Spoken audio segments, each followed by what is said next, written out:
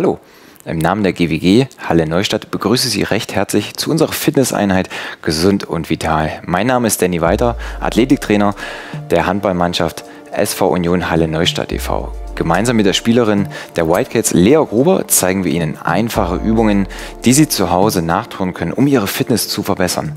In unserem dritten Teil habe ich Ihnen Übungen zur Kräftigung des gesamten Körpers, der Bein- und der Rumpfmuskulatur mitgebracht.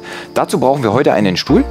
Wir setzen uns gleich einmal auf unseren Stuhl und beginnen damit, das rechte Bein anzuheben, strecken dieses nach vorn, halten es für 1 bis 2 kräftige Atemzüge, winkeln wieder an, setzen ab, gehen dann auf das linke Bein, strecken dieses nach vorn, wieder 1 bis 2 tiefe Atemzüge halten, setzen ab.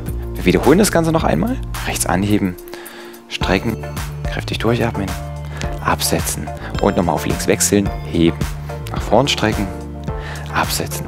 Als nächstes nehmen wir die Hände zusammen, drücken diese kräftig zusammen, halten das Ganze auch für 1 bis 2 kräftige Atemzüge und drehen uns jetzt nach links. Der Blick wandert mit nach links. Wir kommen wieder zur Mitte. Wir wechseln nach rechts und gehen wieder zur Startposition zurück. Als nächstes kommt ein Zug. Die Finger greifen aneinander und wir ziehen diese auseinander. Achten Sie darauf, die Schulter wieder kräftig zusammenzuschieben, Körpermitte anspannen, kurz halten und dann ganz wieder lösen. Zuletzt Hände auf die Oberschenkel platzieren, Schulter nach unten ziehen und noch einmal kräftig Druck aufbauen. Ich zähle runter von 5, 4, 3, 2, 1 und wir haben es geschafft. Ein gutes und effektives Training benötigt natürlich auch eine gesunde und abwechslungsreiche Ernährung. Dafür haben wir zum Schluss für Sie noch einen einfachen Ernährungstipp.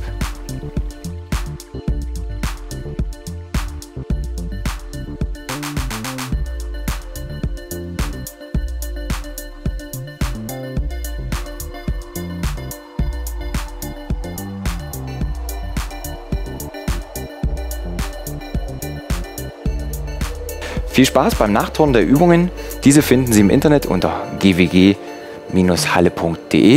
Ich wünsche Ihnen viel Spaß und bleiben Sie gesund.